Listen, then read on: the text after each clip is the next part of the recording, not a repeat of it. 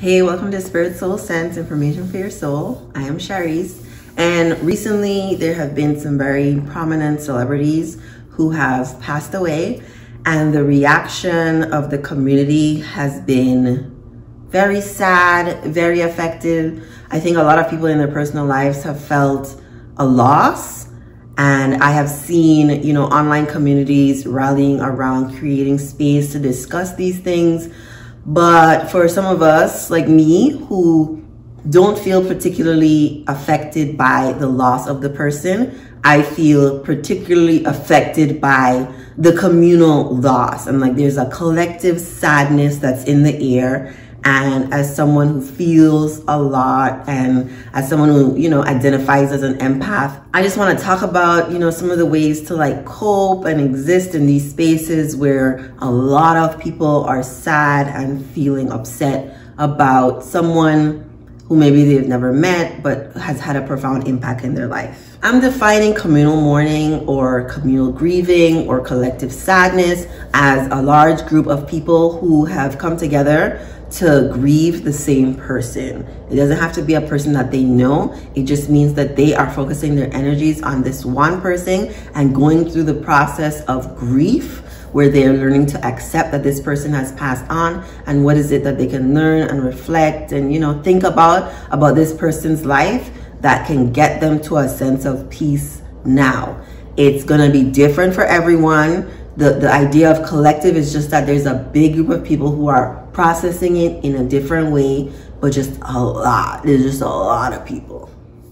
I remember my very first experience of group grieving. We find these things at funerals a lot. So my very first experience was, again, for someone I don't know, was I was in high school and a student was shot on campus, like tragically, well, right outside of campus. It was like on school grounds, but like outside of the school, and he passed away. And the school, had like a meeting with all the students to discuss how this might be affecting them, that there's someone that they can talk to, and here's like a space where we can just discuss what happened. Let's just process what happened. And this is like before I even really knew like spiritual stuff. I was very religious at this time, and I was feeling a thing. I did not have words for what it was I was feeling. I just knew I needed to get out because we were in the gymnasium. I was like, I just need to get out of here. I don't like being in here. Let me just go. And when I left, I actually went to like a corner. I went to like sit in a corner.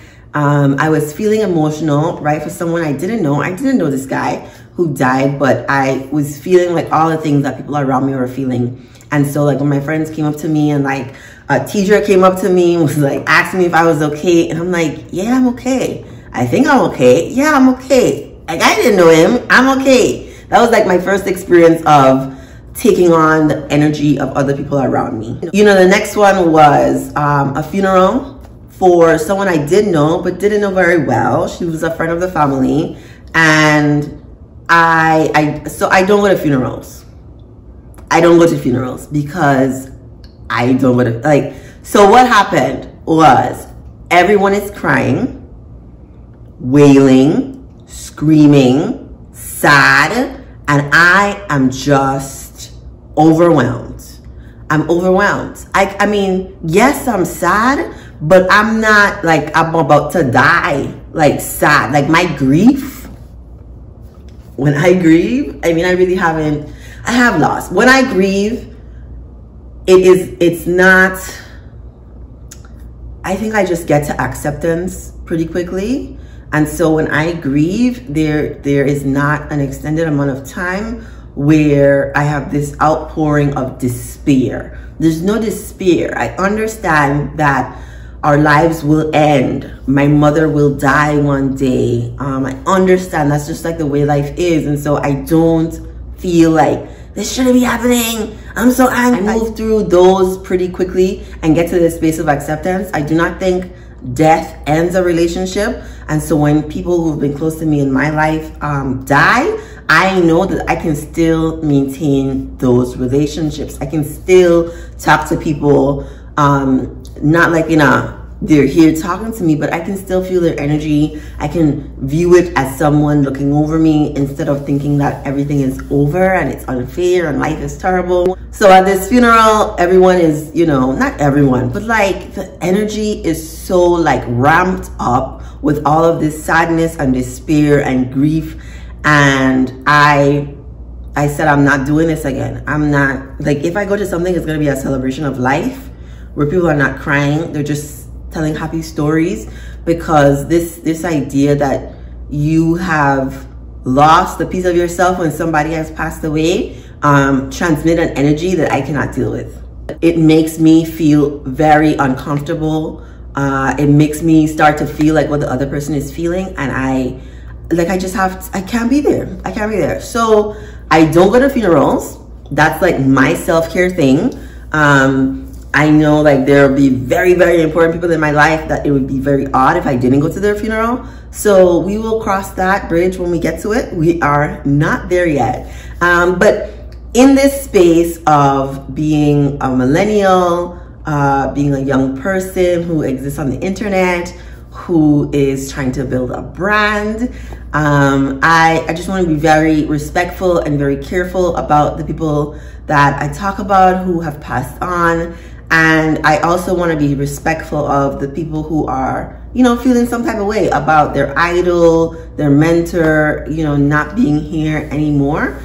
For me, I am more affected by the collective sadness that folks are experiencing. And so my response to that is, you know, to discuss it with people close to me, how I'm feeling, like what's going on, what is this triggering in me, how do I like let this energy go and like not take it on, and also getting off of the internet. So when news and social media is inundated with just the same information, I think news cycles, like when it's really, really hot, usually last for about 2 weeks. Like when that happens and it's about this collective mourning, I have to go. Like I am definitely sending everyone all the good vibes. Like I hope you get through this, hope you learn something. But at the same time, I have to take care of me. And I can't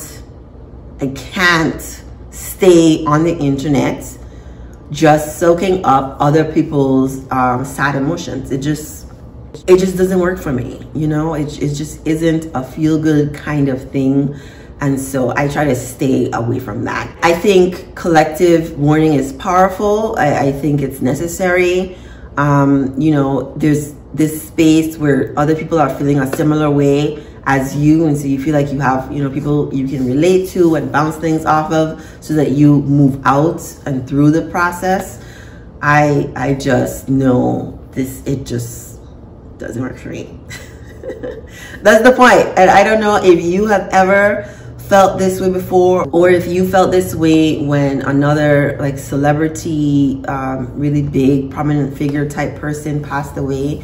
Like it's very, very important to honor people, you know, when they've died. I think it's more important to give people their flowers while they're alive, but after they've died, there's definitely this period of time where we want to look back over their life and talk about their accomplishments and all the ways that they're great. And I fully support that. And I encourage people to, you know, reach out to someone who is going to be understanding of the way that you're feeling so that you feel heard, understood, supported. That's really all. Meanwhile, I will delete all my social media apps and take a break and just live in real life. That's what I'm gonna do. Because, you know, everybody's different. And so this is just my process. Thank you for watching.